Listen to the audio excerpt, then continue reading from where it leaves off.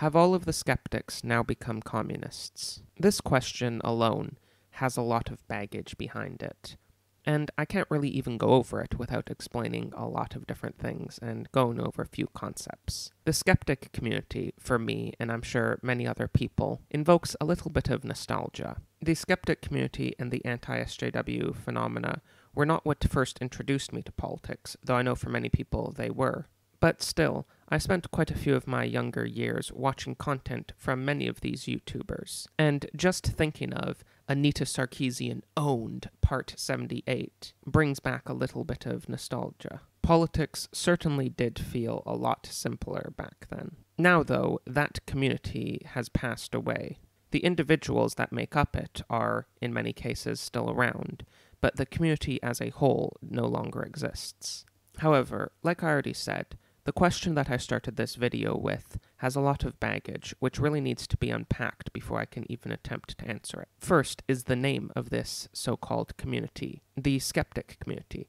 Just using this name, I know will have some people thinking that it's supposed to be an insult, though that's not how I mean it. Some of the members of this community did happily refer to themselves as the skeptics, but some others did not really like the label and felt like it may give the wrong impression. Many other labels were invented and usually quickly fell away. I don't even remember most of them, though I remember one other common alternative was the rationalists, but it wasn't quite as popular. The only other term that might be equally as fitting would be the anti-SJW community, though that too I feel like is somewhat inadequate, more so at least than skeptic.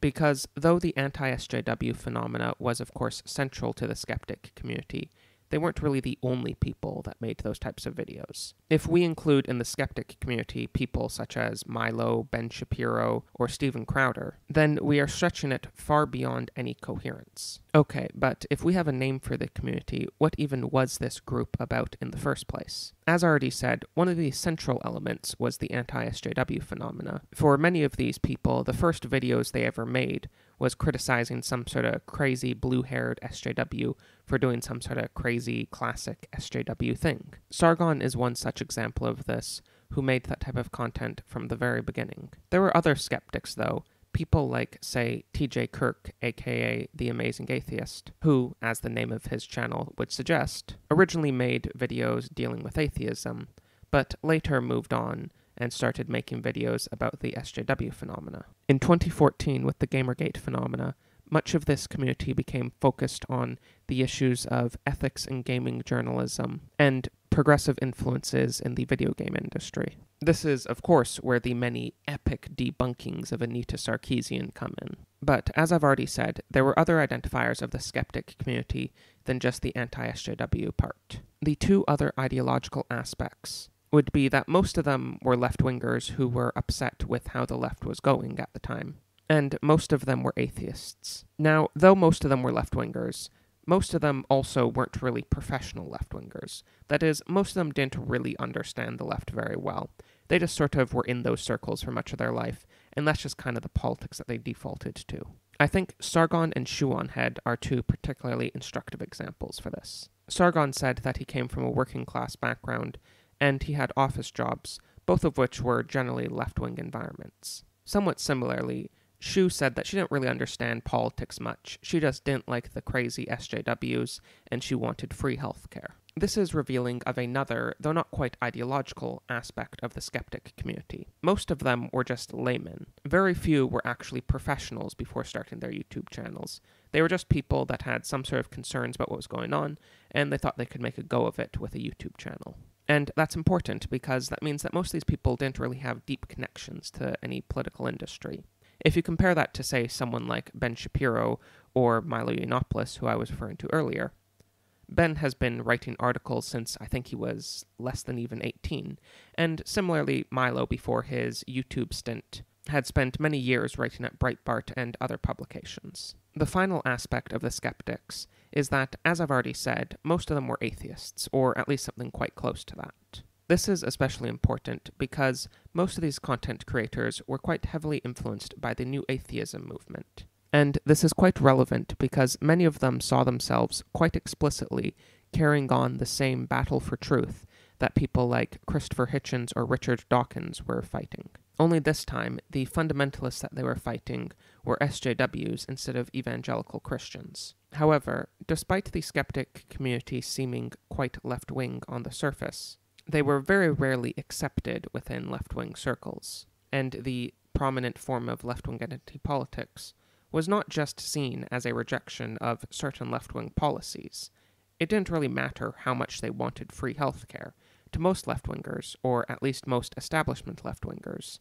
Rejecting these things was rejecting their entire thought process. Saying, I support free healthcare, but I'm against all of this identity politics stuff, to a progressive, is like going to a Christian and saying, I hate your God, but hey, some of your virtues are kind of cool, so can't we bond over that? So the skeptic community on the whole was seen as a right-wing community, and if you would have asked any normie progressive about it, they certainly would have described any of these figures as right-wingers. Particularly representative of this, I think, is when Sargon had debates with a small left-wing YouTuber called Kevin Logan about whether or not Sargon was really left-wing. Since then, Sargon has moved to the right quite a bit, though he certainly still holds some left-wing views. But at the time, he held many of them, but they didn't matter, because to a progressive, it doesn't really matter how much you love free healthcare if you reject their actual ideological vision of the universe. And there isn't actually anything wrong with that, because free healthcare, or what it really is, public healthcare, is just a good. It is not the good, and any singular good should be subordinated to the good. So the ideological vision of the progressive is their understanding of the good, and it would in fact be actually quite disordered if they didn't subordinate individual goods to the good. But okay, what is even the point of any of this? I've just spent 7 minutes going over the history of the skeptic community, something which I'm betting most people watching this video are already pretty familiar with from their own personal experiences. Well, as I said at the beginning of the video, I'm trying to answer a question here. Are all the skeptics communists now? Well, the obvious answer to this is, of course, no. Sargon, the king of the skeptics, or the former king of the skeptics, is in fact not a communist. Not only is he not a communist, since the skeptic days he has moved progressively to the right, as I've already said. And as much as more conservative people may like to deride Sargon as a centrist, it's quite notable that he was barely accepted even in the most right-wing political party in the United Kingdom. On some issues, his personal positions are more right-wing than anything that was ever written in any of UKIP's manifestos. Okay, so that's pretty conclusive. Sargon may not be as right-wing as I and some others want him to be, but he's certainly no communist. And if the king of the skeptics is not a communist, then all the skeptics are clearly not communists. But are many of the skeptics now communists? Or at least something close to being a communist? The answer to this is yes. The two most notable examples are Kraut and T, or now just Kraut I think he goes by, and Shoeonhead. And I need to again give a brief history lesson on both of these figures. Shoeonhead, and I don't really mean this to be mean, I think she probably would even agree with this if she heard this, was not exactly the deepest thinker back in the skeptic days. Especially now that she has changed at least a bit, she probably would actually enthusiastically agree with that. She would say now that she is much more left-wing, she understands these things better, and back then she may have said some true things, but she would probably admit that she was naive and didn't really understand the issues very well. Now, that is not to say that she has totally repudiated her skeptic history. She does still admit that the SJWs, who she very often said were bad, are indeed bad. She just says now that they weren't really that big of a deal, that they just represent a small fraction of the left, and they don't really represent its spirit. They're just an extreme that you can find on the internet. Kraut would say a similar thing. In fact, I have a quote right here from him from Twitter recently. "Society is not run by intersectional activists.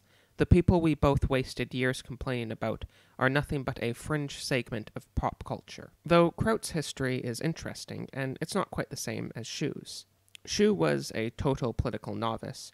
Kraut was quite a bit more educated on politics. I'm not saying he was an expert or anything, but he knew what he was talking about a fair bit better. He also had a decent command of history back in the Skeptic days, and he clearly still does since most of the videos he makes now are about history. Both Shoe and Kraut have hitched their wagon to the more left-wing part of the mainstream left. Shoe, in particular, has made her radical sympathies as obvious as you could possibly make them.